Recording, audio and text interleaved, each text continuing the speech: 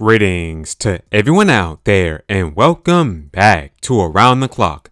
Alright everybody, ever since it was officially announced or discovered on the internet that Tears of the Kingdom will be $69.99, a lot of people were upset, but I've seen a lot of fake controversy on the internet and it just doesn't make sense. Now, despite this game being $70, this game is already the best-selling video game of 2023 on Amazon.com. And here's the evidence of this on your screens here. Now, the only standalone games that come close to this are Hogwarts Legacy and Metroid Prime Remastered.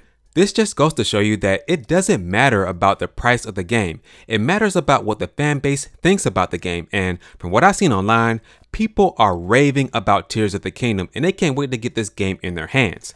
From all of the footage that we've seen so far, this game looks to be the best first-party game on the Switch, hands down. I mean, come on, there's so much new things to do in this game. There's so much mystery about this game that we don't know about so far, except for theories, but man, this game, Tears of the Kingdom, is going to blow people away. And I said this in my live stream during the last Direct that Tears of the Kingdom is going to be Game of the Year of 2023. If it's not, we know that the Game Awards is rigged.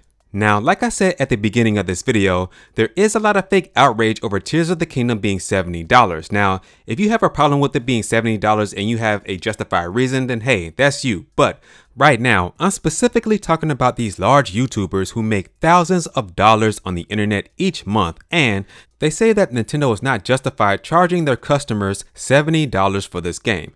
Are you kidding me? If you go to the eShop listing for Tears of the Kingdom, this game's file size is 18.2 gigabytes.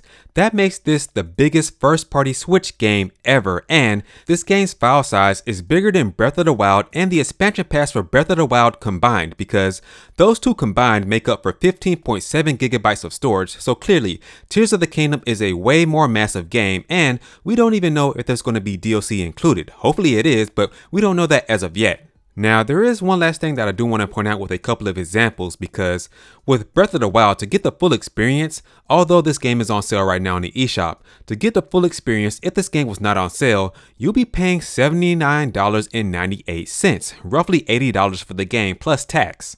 And that's with all of the DLC included. I don't see people complaining about that. For Smash Ultimate, that game is $59.99. And if you want to add on Fighters Pass 1 and Fighters Pass 2, that's an additional $55, making this game with Fighters Pass 1 and Fighters Pass 2 $115 plus tax. Millions of people gladly paid that price tag, I know I did. And finally, my last example is Mario Kart 8 Deluxe plus the Booster Course Pass DLC. That game plus the Booster Course Pass is $84.98 plus tax.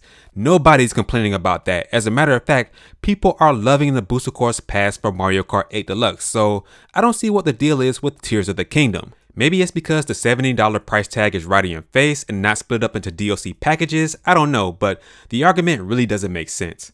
Anyway, with that being said, that's gonna do it for this video, and please, don't forget to like this video, share this video, and subscribe to the channel if you're not already subscribed. And as always, remember to keep it locked here at Around the Clock, where here, we focus on Nintendo news content around the clock. I'll catch you guys in the next video.